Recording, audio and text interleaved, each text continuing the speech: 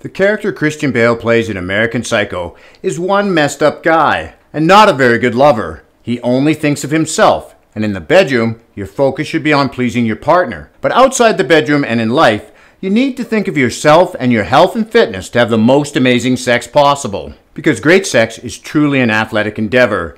Sometimes you gotta sweat. That's why we're going to look at the best cardio exercises we can do to improve our sex life. Studies have shown cardio to be effective in keeping our bone in the zone, and it can improve our endurance for longer lasting, more satisfying treat between the sheets. So far in this series, we've talked mainly about exercises which strengthen the pelvic floor and improve blood flow to the region. Good blood flow starts with the heart, and any activity that enhances the function of the heart is going to improve your performance in the bedroom. We're going to look at 4 different types of cardio and see how they stack up when it comes to improving heart health and curing ED. Based on a meta-analysis done in 2018, in which all the test subjects did some form of cardio, including 3 of the ones we'll be looking at, resulted in all of them experiencing improved erectile function. I've mentioned this paper before because it gives us a goal to work towards. It recommends moderate to vigorous intensity exercise 4 times a week for 40 minutes, totaling 160 minutes every week. You might think that's a lot, and depending on the shape you're in, it might be. We need to slowly and gradually build up our endurance, which brings me to the first form of cardio, and one I like to do, running. And its less intense form, walking.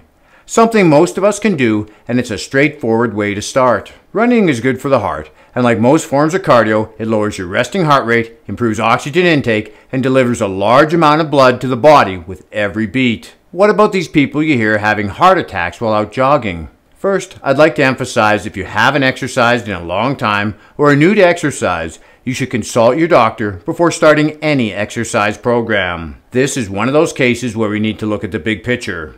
Unfortunately, there's no guarantee against having a heart attack. What we should look at is what are the odds? Are they greater or lesser having a heart attack if we're a runner? They did a study of 538 members of a running club that were 50 years or older and compared them to a group of non-runners over 21 years.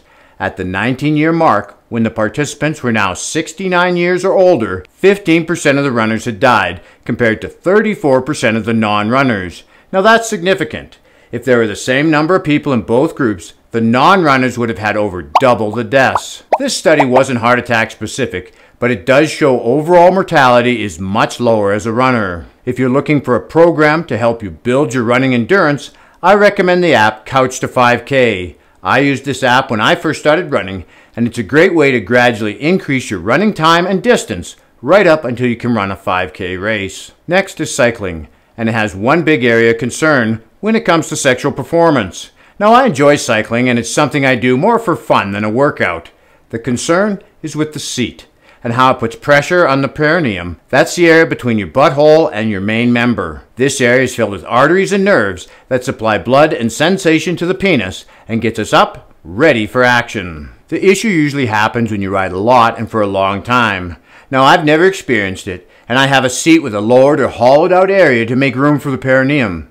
But from talking to others, that isn't always enough. You can get wider bike seats that don't have a nose on them and support your entire bottom much like a chair, taking the pressure off the perineum. If you're going to the gym to train, you might want to use a recumbent bike, again because it has a full support seat. Swimming is a form of cardio many enjoy. For me, it's a good workout because I'm trying the whole time not to drown. Not exactly the best swimmer. They studied people over 50 and found after 12 weeks of regular swimming, they had improvements in their vascular function, which really means blood flow, precisely what we're looking to improve. Now, if you want a full-body cardiovascular workout like swimming and you don't want to drown, maybe try something on top of the water, like rowing. Most of the time, we're using a rowing machine.